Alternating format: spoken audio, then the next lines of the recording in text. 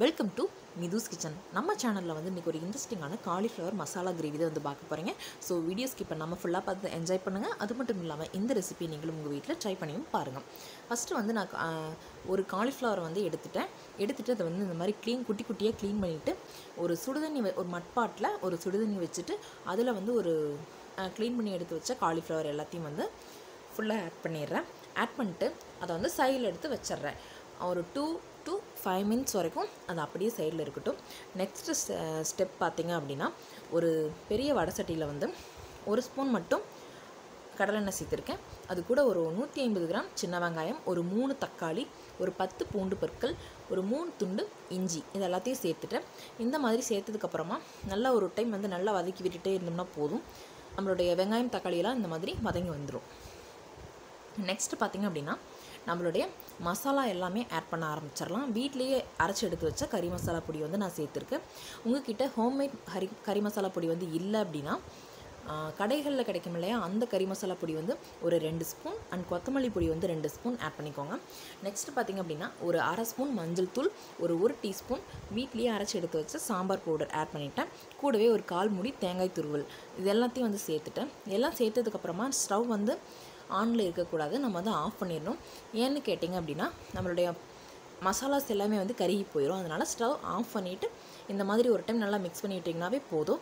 அந்த மசாலாவில் இருக்க அந்த ரா ஸ்மெல் அதை கொண்டு எல்லாமே போயிடும்.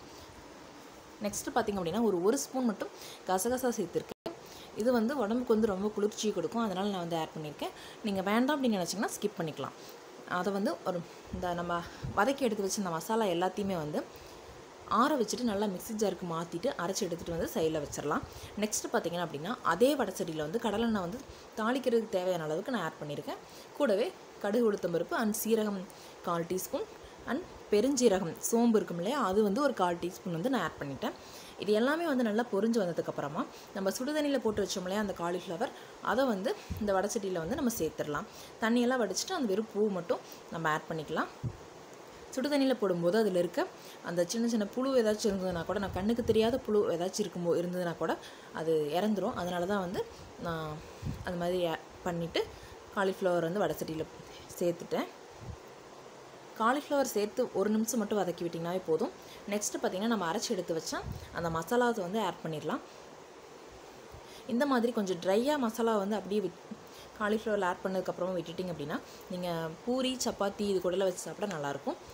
ரைஸ் அண்ட் இட்லி தோசை பணியாரம் இது கூடலாம் வச்சு சாப்பிடணும் அப்படின்னா கொஞ்சம் கிரேவியாக கொஞ்சம் தண்ணி எக்ஸ்ட்ராவாக கொஞ்சம் சேர்த்து வச்சிங்கன்னா தான் கொஞ்சம் டேஸ்டியாக இருக்கும்.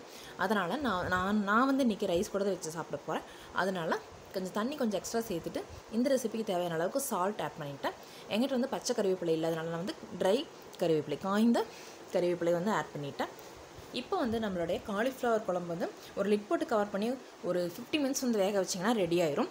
இந்த காலிஃப்ளவர் வந்து வெந்துருச்சா இல்லையான்னு எப்படி செக் பண்ணோம் அப்படின்னா, இந்த மாதிரி ஒரு ஸ்பூனில் வந்து அந்த வெந்துட்டுருக்கும் இல்லையா, அதில் வந்து ஒரே ஒரு காலிஃப்ளவர் ஸ்லைஸை மட்டும் எடுத்து வெளியே ஒரு பிளேட்டில் வச்சு இந்த மாதிரி ப்ரெஸ் பண்ணி பார்த்தீங்க அப்படின்னா வெந்துருச்சா இல்லையான்னு தெரிஞ்சுக்கலாம். அவ்வளோதாங்க, நம்மளுக்கு ரொம்ப ரொம்ப டேஸ்டியான காலிஃப்ளவர் மசாலா கிரேவி வந்து ரெடி ஆயிடுச்சு. மறக்காமல் நீங்களும் உங்கள் வீட்டில் இந்த ரெசிபியை ட்ரை பண்ணியும் பாருங்கள். அண்ட் இந்த ரெசிபி எப்படி இருந்ததுன்னு கமெண்ட்லேயும் சொல்லுங்கள். லாஸ்ட்டாக வந்து கொத்தமல்லி தூவி இறக்குனதுக்கப்புறமா நம்மளுடைய காலிஃப்ளவர் மசாலா கிரேவி வந்து ரெடி ஆயிடுச்சு. தேங்க்ஸ் ஃபார் வாட்சிங். தேங்க்யூ.